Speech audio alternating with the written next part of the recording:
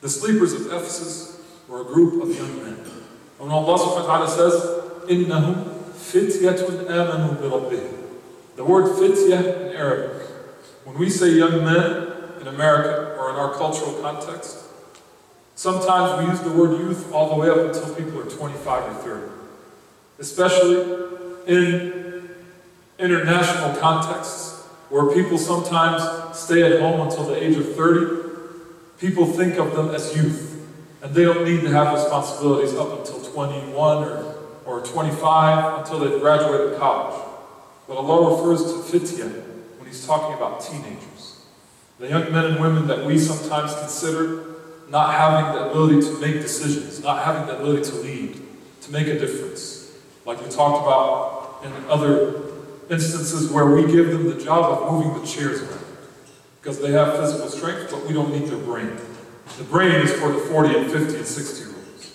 إِنَّهُمْ فِتْيَةٌ آمَنُوا بِرَبِّهِمْ.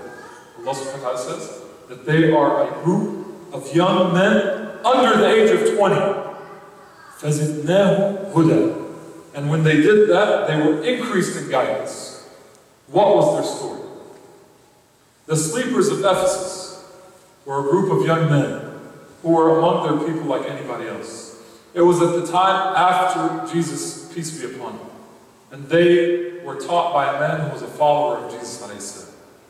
And the interesting thing is that the story glorifies, Allah subhanahu wa ta'ala tells us the story of these sleepers, glorifying them as saints in our eyes. And they were the followers of the Messiah, peace and blessings upon him. And so one person might come and say, but if we glorify the followers of Jesus, peace upon him, wouldn't that cause confusion for Muslims? Wouldn't somebody come one day and say, well, maybe it's okay to be Christian or to be Muslim, right? It's okay because as long as we were good like they were good. So Allah subhanahu wa ta'ala to clarify confusion for us and to show us that every prophet, our beloved Muhammad sallallahu alaihi wasallam, he said, my example and the example of the 125,000 prophets before me. In that narration he says, my example and the example of the prophets before me is like a beautiful building that was built. A beautiful building that was built with every brick laid in the building. And people came in and looked at the building and they were in awe. Beautiful building. Except for one place where there was one brick missing. And every time people would come in, they would notice that one brick missing. He said, I, to the prophets before me, I am that brick. I am my message and that brick.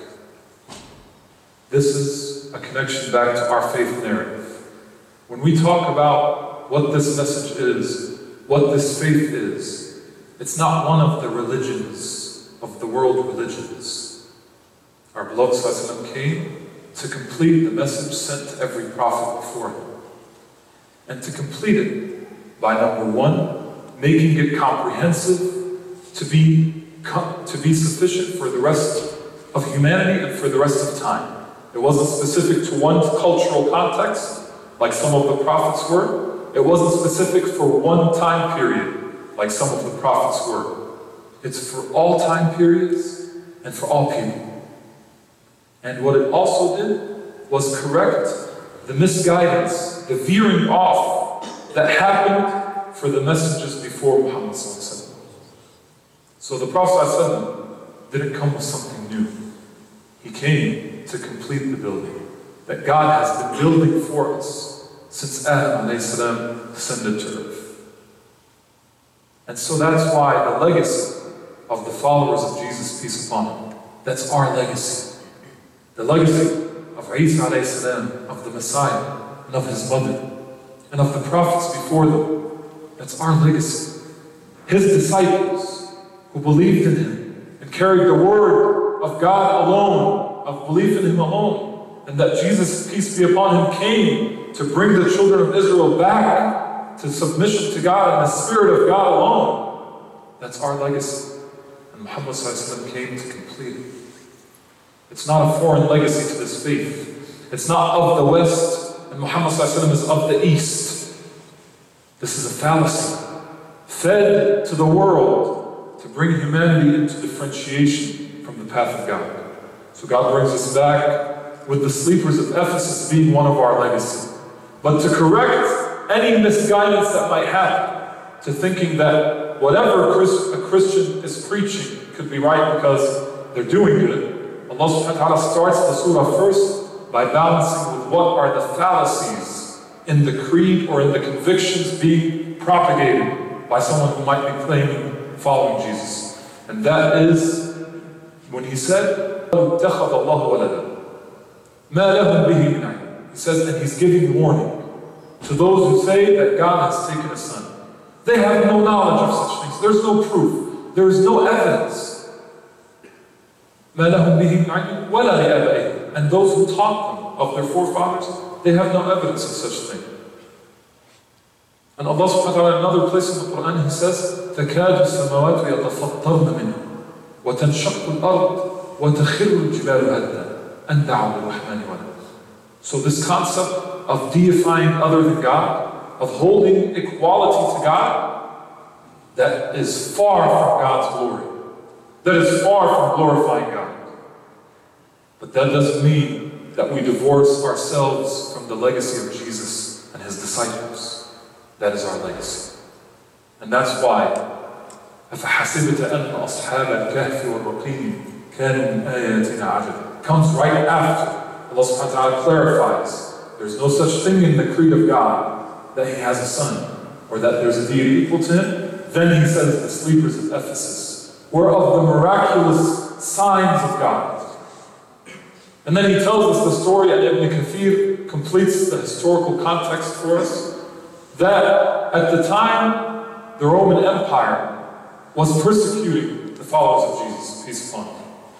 And 150 years after Jesus, this was a city, the city of Ephesus is in modern-day Jordan, there was a village where all the Christian elders and scholars were killed, except for one man was left. And the Emperor Decius, he was killing every one of the teachers of Jesus' message, only worrying about the elder scholars, not caring about the young men and women. So this last scholar, knowing that he was going to be killed as soon as he's found, he decided to do something. Like anybody else of today, he could have said, look, everybody's dead. Let me live my life. I'll worship God. No need to worry about this message propagation stuff. No need to worry about reforming my village to what God loves. I've done my duty. As an elder, he could have said, I've done my duty. But he didn't. Ibn Kathir tells us that what happened is he pulled one young man at a time, between the age of 14 and 17, and started teaching them. He would choose young men who he felt cared about their people, cared about society. He saw in them goodness. And they were from all walks of socioeconomic classes. One of them was the cousin of Decius. He was from the home of the emperor. One of them was a sheep herder. That's why they had a dog with them in the cave, when they went to the cave. And he ends up talking separately to 6 young men, or 7 young men. But they don't know each other. And before he can reach more, 7 believe in his message, believe that yes, what our people are doing, of ill treatment of each other, of the rich taking advantage of the poor. And we all know the history of Rome. We know the history of Rome. And we know that the history of Rome didn't change a whole lot even after they accepted the state religion being Christendom, because by that time they changed the religion. They changed it into being something in the church. They changed it into using it for the empire, for the emperor, to continue to take advantage of people. That's why later Karl Marx, as we talked last week, came and said religion is the opiate of the people. Because the religion was being used to take advantage of it. That wasn't the message of Isa.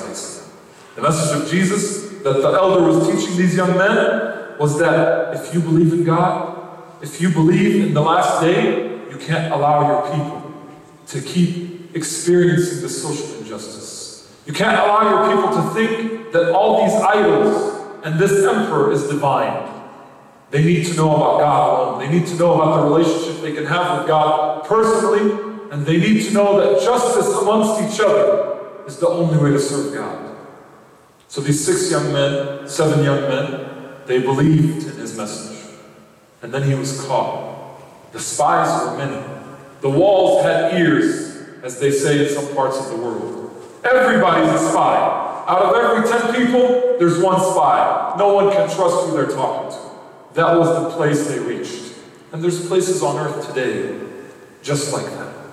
There's people who spend their life doing nothing but giving, and then their friend sells them out so that they can get a bomb dropped on them for giving to people and making people more aware of goodness. This happens in parts of the world today as we sit here and enjoy our freedoms. So that's what was happening in Ephesus. So they caught him and they executed him, the last elder to teach the message of Christ. So now the 6 young men are alone. And none of them knows about the other, because he didn't want to let them know about each other, because he didn't know if that would get them in further trouble. Until one day, a day similar to our New Year's Eve celebrations. Ibn Kathir says it was the day that they would feast and get drunk, and everybody would enjoy the festivities. Even the emperor himself would visit Ephesus on that day. Everybody's getting drunk. Everybody's doing the promiscuous activities that they wait the whole year to do together. And these young men can't take it. They can't take that they're living in such a situation. And they can't take that they would be sitting amongst people doing that. How do we feel when we're sitting with a group of people doing what we know is wrong? We may not engage in, but how do we feel inside? How do we feel when we're sitting with 4 people, and they're eating the flesh of their brother or their sister, as Allah says? They're talking about them, all the ills that they can talk about the person behind their back they're talking about. How do we feel inside? How do we feel for a young man or a young woman, and we're told about a party to go to, and we go to the party, and we see that there's only one intention at the party. And the only one intention is being facilitated by drugs and alcohol. How do we feel inside? We may not drink. Oh, I don't drink because I'm Muslim. How do we feel sitting amongst the people? They felt bad. So they left. Each one of them separately left the situation. And to get out of the festivities, everywhere was festivities. Everywhere people are getting drunk. Even their parents and their relatives. So each one of them walks out of the village and gets to the closest oasis to the village. And they start finding each other at that closest oasis. And they sit silent. Each of them knowing that these guys must be here for a similar reason to me. But each of them afraid to talk to the other. Maybe he's a spy. Maybe he's a spy. That's how much distrust was living amongst them. And you all know what I'm talking about. Some of you have lived it. Some of you came to the States because you couldn't take it anymore. The walls have ears. And then one of them decides, I can't take it anymore. I have to say something. So he says, by God, nothing brought me out of the city except what brought you out of the city. And let us speak to each other and make a pact that no one will give the other up. So they start talking to one another. And they realize that each of them has the same backstory. That it's the elder man, the one whom we don't know his name, and we don't know their name. And Allah doesn't even mention him for us in the Quran. He's mentioned in the prophetic traditions. But he decided that he's not going to relent. And he brings them together. He did his part by relaying what he could. And then he was killed. So God completes it for him. Brings them together. Now they're not just a group of young men who believe and don't want what their people are doing. Now they're a group that can do something about it.